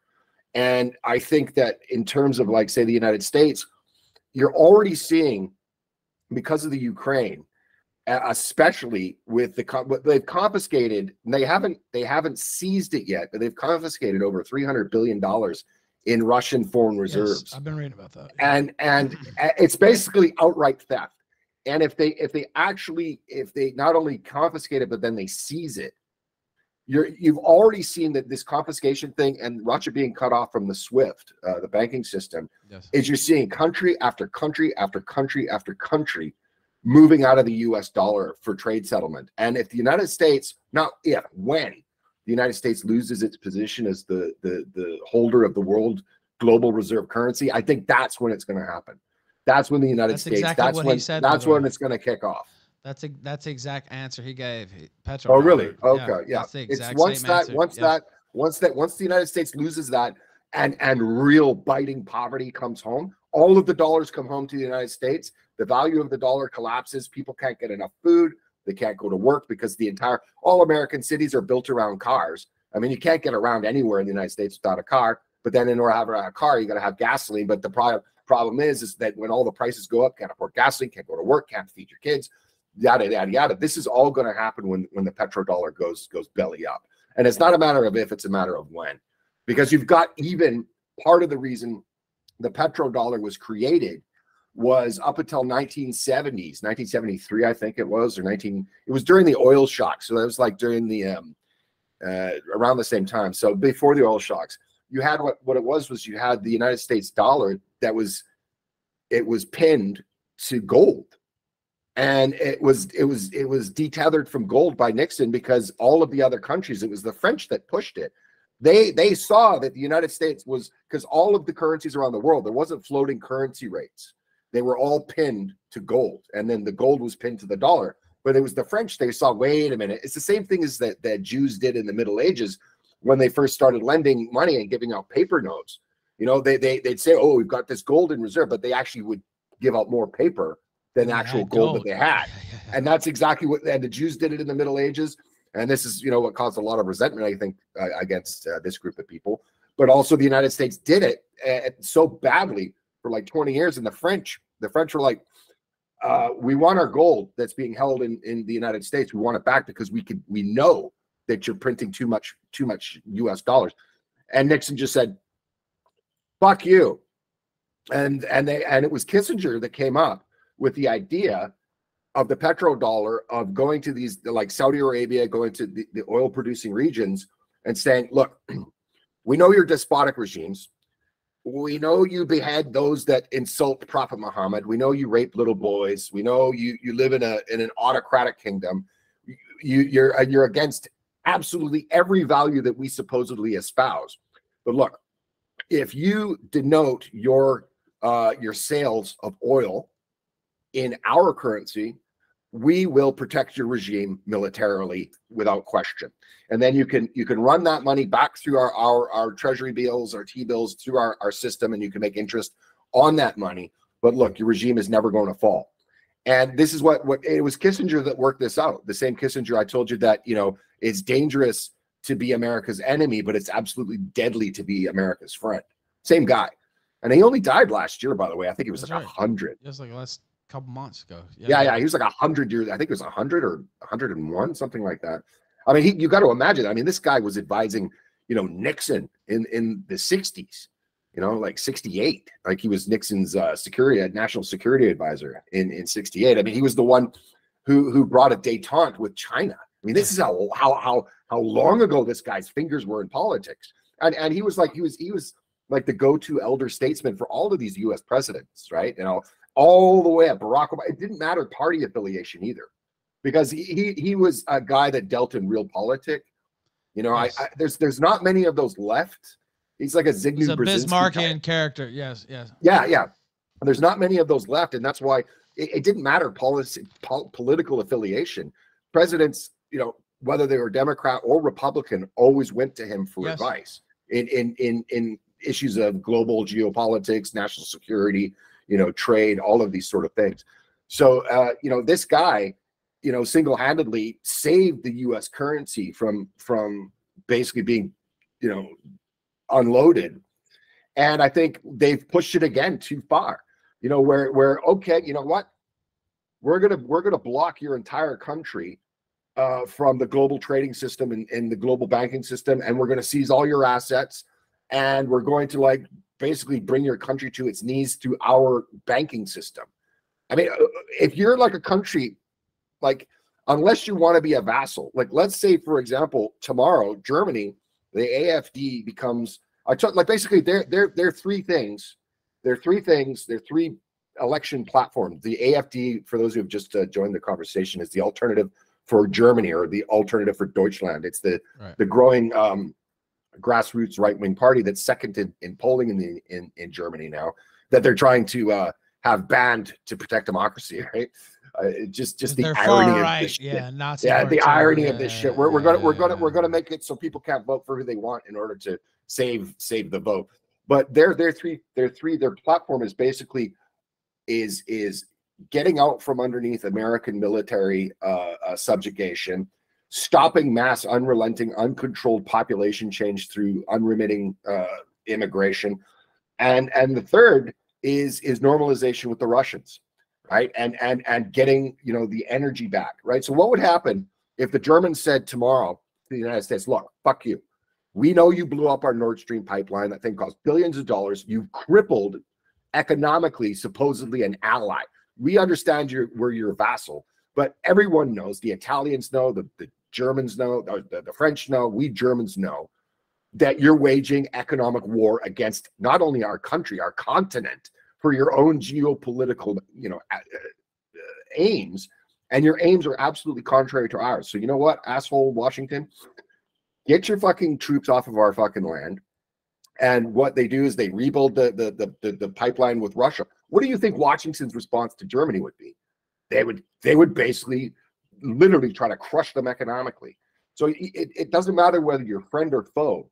If you don't throw yourself onto, you know, the sword of American geopolitical political hegemon, you don't know where it's going to go. Like being America's friend, look at how many of America's friends, going back all the way, I don't know, I'd go back to the 1960s and 70s, what they did to the Vietnamese, just left them high and dry. You know, they do this all the time. This is why I can't understand how any country would get like mixed up geopolitically with America saying, oh, don't worry, we've got your back. Because time after time after time, they don't. And if you go against them, even if you're your friend, they'll try to destroy you.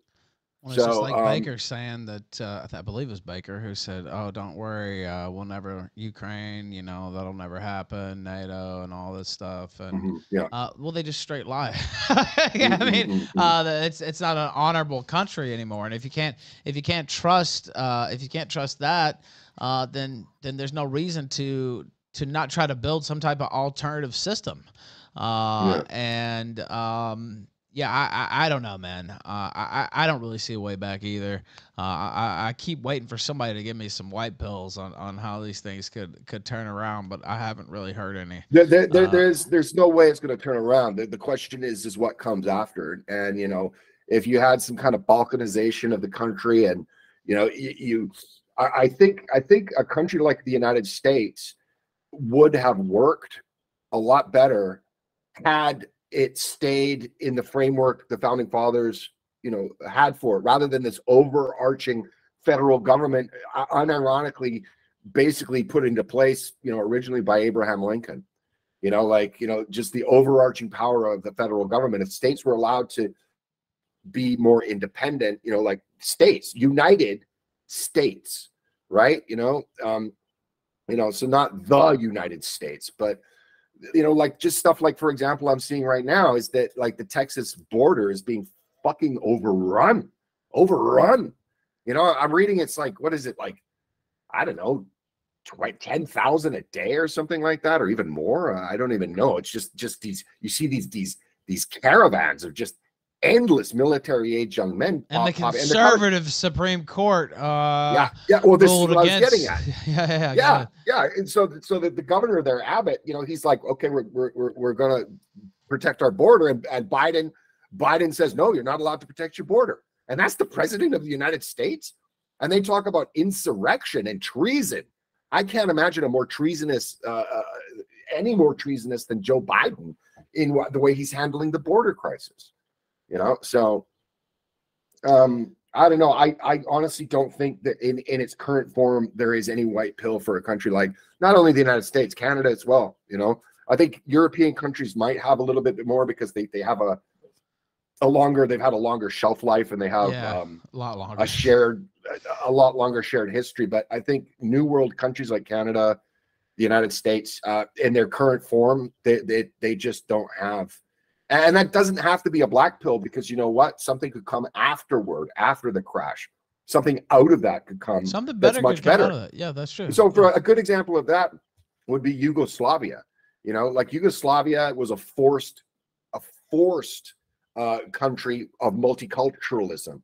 Once the authoritarian was pulled off, the whole fucking country went to war, and they killed each other for, I don't know, 7 years. And the country but it wasn't fratricide.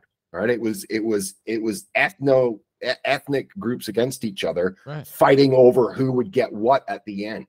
Right after it was basically, and you go to the former countries of Yugoslavia. Croatia's really nice, and it's the way they wanted it.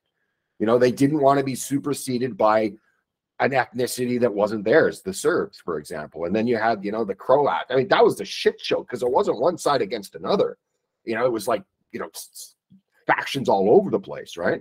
And that's kind of how I would see the United States playing out in a certain respect. The thing is I don't know, one of the things I find almost hilarious about Americans online is like, yeah, that's right, we've got the Second Amendment, yeah, we got the guns. I mean, for fuck's sakes, man, you've had elections stolen outright and in public. You've had your government hijacked. You've had like taxation without representation for decades. What is it gonna fucking take? For the guns to come out, right? Because those Europoles, they don't have their guns, right? But like, what the fuck is it gonna take for these? For any kind of, and I think, like I said, it's gonna be the collapse of the petrodollar. Like, they're not gonna come out from any kind of political. Any kind of like trouncing COVID, for example, the lockdowns and the sort of stormtrooper-esque police force that we had, going around like making people stay in their fucking homes, losing their businesses. Like you told me, like, I remember when your mom died, you weren't even allowed to go see her in the hospital. I was not.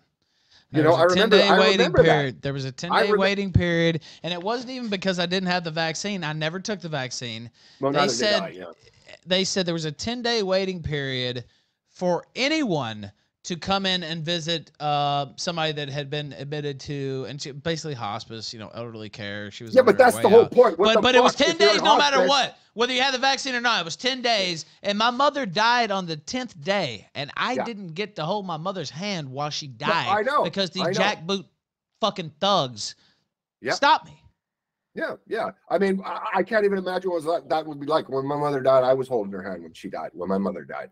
And I can't even imagine. So like the COVID, all of these things, like, I mean, all of the institutions, the media, the police, the Congress, the academia, like there's absolutely nothing that people have respect for or even believe works in their legitimate best interests. Nothing.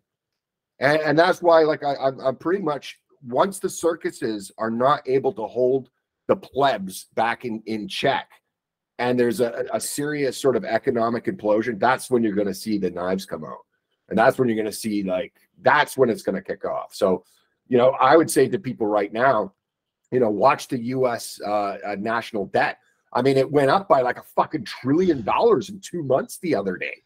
You know, I was looking at it over a 2-month period. If you see it go above 37 to 40 trillion. I was going to say it's getting close to 40 trillion, is it not? Yeah. So once it hits about 40 trillion, I think all bets are off, because that's when all of the people that hold the debt realize that they're never going to get their money back, and this is when they're all going to start cashing it in, right? So it's not even that debt, because that debt is not accrued to, for example, long-term liabilities the United States has, you know, like retirement pensions, Medicaid, Veterans Affairs, all of the things that America owes, not today, but like the money that you know, they've said they're going to pick up 20, 30, 40, 50 years in the future. You know, you look at, like, you know, all of the veterans from the 20 years of fighting in the sandbox for what? I don't even know. I mean, all of these guys, they get, you know, basically, you know, free medical care for the rest of their lives.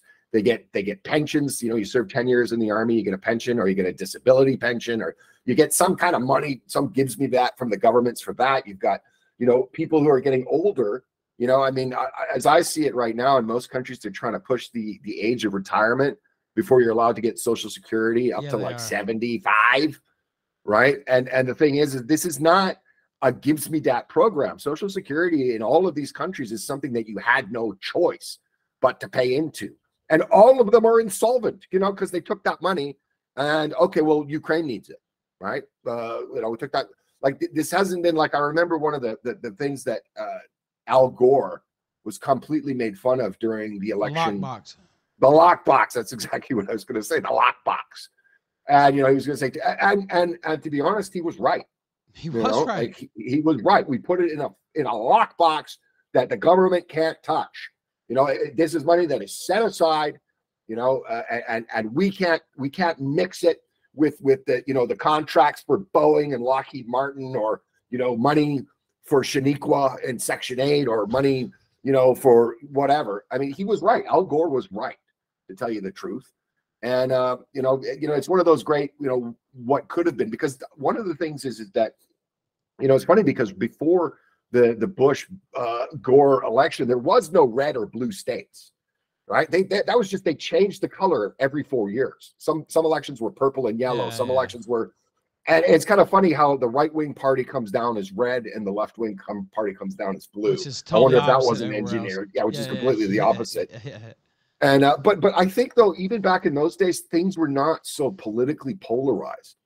You know, like I mean, I like, you know, I would, if I had voted in 2000, I would have voted for Gore, not Bush, right? And I wouldn't have voted for Obama, because I saw him as a globalist stooge. And you know, just different. I probably would have voted for Clinton versus what was he? He was against Dole and I can't remember who it is. George Bush, the first one. Yes. And then it was, yeah, and so I would have probably voted for. I would have voted for Clinton. I would have voted for Gore. I'm just saying, like, things weren't so politically paralyzed because people were still American, so you could find common ground, right? It's like, all right, I disagree with you on this, but, you know, we got to, okay, election's over. Let's get to work at running the country, or let's get to work at, like, you know, smoothing over the differences. Now it's like every election, no, you didn't win. No, you didn't win. No, you didn't win. Impeach him. Let's get him out of there. Yeah. Like, it's not a functioning system. No, it's not a functioning system. So it's just like, it's like you can. It's like, you know, like I remember just stuff like, do you remember when Nancy Pelosi, she picked up that paper after Trump's State of the Union and ripped it? Yes. And was like, threw it over. That kind of political theater would be unthinkable 20 years previously. No matter how partisan you were or how much you disliked the president, it was respect for the office, right? Not the man. Like, that amount of just political posturing would have been unthinkable 20 years ago. And now people were applauding her for her being, you know, courage. brave and stunning. Yes, her courage. Her courage, yeah. And it's not, I don't know, it's not going to get any better.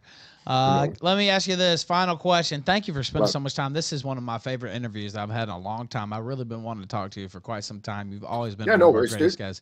But let me ask you this prediction, any prediction for 2024. Could be politics, could be election, could be anything else. A prediction for 2024. A couple of predictions. I believe this will be the year of the end of the Ukraine war, and it's going to come down with a crushing Russian victory. And I think the Ukraine is going to be in a very bad position, negotiating position. I don't think Russia is going to be too harsh, to tell you the truth, because inevitably these are basically two of the same people. It's like it's like the Scots and the English. Do you know what I mean? Or it's like the Walloons and the French, right? You know, like they're essentially, or the Austrians and the Germans. They're essentially the same people, right? So I think Russia, honestly, I think what's going to have to happen is that's going to be just a shit show in the center of Europe for the next generation. But I think that's going to come to the end. I think prediction for, I think it depends on who will win the presidency based on how long Israel intends on fighting in the Middle East. If Israel intends on fighting, into next year, or it goes toe to toe with Hezbollah, I think Trump will win, because the establishment will see that it's Zion Dawn, right? Make Israel great again. He has an organic following, right? Like there's no politician I can think of in my lifetime that had that kind of following. Never. Where like it's there's never been anything like him in my life. Yes. There might have been before I was born, but I don't know. Maybe like FDR. Maybe FDR, maybe Eisenhower. But I wasn't alive, like you said. But nothing like I've seen since I've been alive. In my life, nothing like that. So I would say, it depends on who will win. I don't know even if Joe Biden will be capable, and Kamala Harris wouldn't. So I mean, if I'm wondering if they're going to try to co-opt Nikki Haley into the vice presidency. I don't know if Trump will put up with that, though. I don't think so. She said some things tonight where I just don't think I think she's just angling herself, though, to be honest, not even to get a cabinet position, but just angling herself for lobbyist groups and sitting on boards. Another Boeing contract. Oh yeah, just selling her political connections. So if the war heats up in the Middle East, Trump will be reelected. The deep state won't go against it this time. Social media, big tech, the media, they won't go against it. They won't fortify the election. If not, I still think Trump has the momentum but the problem is I don't really believe that elections in the United States are fair and free anymore. So I don't. So if it doesn't, I think Biden could take it, because I don't believe there's free and fair elections in the United States. I just don't believe it. After 2020, nobody can convince me that the United States is a functioning democracy or that the country is a functional republic at this point. Nobody can convince me. So would be it. It's not even just look at the Congress. But anyway, go ahead. Yeah, I think there's going to be massive censorship on social media coming up to November. It's going to get worse and worse and worse.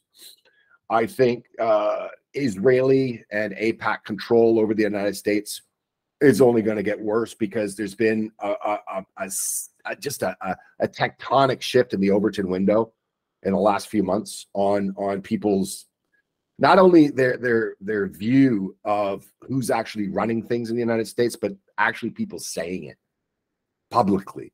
Because as we were saying previously with Voltaire, if you want to see who governs you, who rules over you, look to see who you can't criticize, right? You got Alex Jones going, well, it's the Chi-Coms. The Chi-Coms own Hollywood. It's like, what? I've seen him. He's right about a lot of stuff, and I'm not dissing on Alex Jones, but look at who you can't criticize is what I would say. So yeah, I don't know. That'd be about it. Well, anyway, any other questions? No, that was it, man. I really appreciate this interview. This is one of my favorites in a long time, I have to say, and I'm going to clip it out and put it on the channel on its own. Of course, you can watch the replay of the stream too, but Black Pigeon Speaks. Felix, man, I really appreciate you spending your time with us here tonight. And I want you to let people know where they can find you, promote some of your new stuff, or maybe some stuff you're working on for the future. Yeah, I'm trying to promote my own Rumble channel. My Rumble channel is Felix Rex. I'm going to be trying to move it over to there as much as I can because it's coming into an election season, and anything I do political, you can't put on to normal social media. I've already been. I had a page on Facebook. It had like 40 or 50,000 followers, and now it's like it's been locked because I, when I'm just trying to remember when the U.S. ran Tucktail out of Afghanistan. Was that August last year? Or the year previously? It was August. It was either last year, year 22 or 23. Okay. Anyway. Yeah. So I made a video because no, it was 22. It was 22. It was 22. Okay, I made a video. Okay, after that, the sort of humiliating rout of the United States, which it was, the Taliban were the guys that were in control of the Taliban were making all kinds of memes. I don't know if you remember, like they were making fun of Joe Biden with the ice cream. Or they were like they're just the Taliban were making memes, and there was the whole Tala Chad meme that was going around. I made like a 5-minute video just laughing about it. And my page got locked on Facebook for promoting dangerous or criminal organizations. And this was a video made a couple of years ago, just making fun of internet memes. Like these. I have a feeling after I'm seeing where Elon Musk just spent his last weekend, I have a feeling Twitter's just going to go back into the shit. I'm having that same feeling. You've already seen the screenshots. They're already deboosting big time. Everybody, me included. Yeah, I mean, so, I've been demonetized on YouTube since 2019. I've had nobody gets notifications. Tens of thousands of people, they keep coming back. Oh, I've been unsubscribed 5 times. I have to come back and check. And so all of these social media. So going up to this election year, I mean, take a look at it all.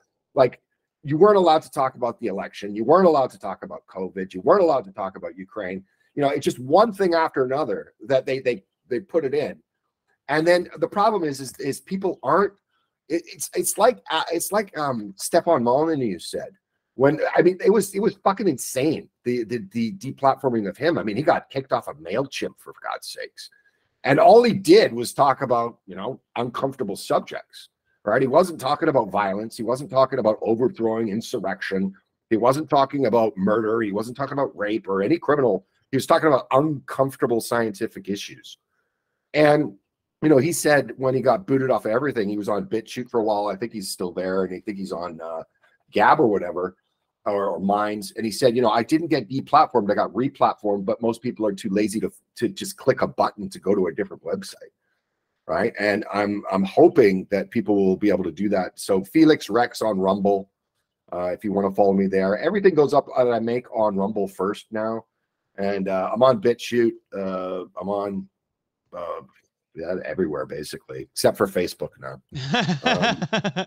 And that's because of the Tala Chads, right? So, those darn Tala Chads, those whippersnappers, those smart Alecs, Black Pigeon Speaks, one of the most intelligent guests we've ever had on this show, and I say that without reservation, and just a wide-ranging conversation. I saw somebody in chat said, I missed a conversation like this where it could just go anywhere, historic, and just with a really smart, intelligent person. One of the privileges of my job is getting to talk to people smarter than myself, and not that I'm an idiot. I don't believe that. I don't think so at all. But I really enjoyed hearing from you, learning from you, and let's not make it as long next time. Oh no, I absolutely agree. Oh, and I should say, I'm on Telegram as well.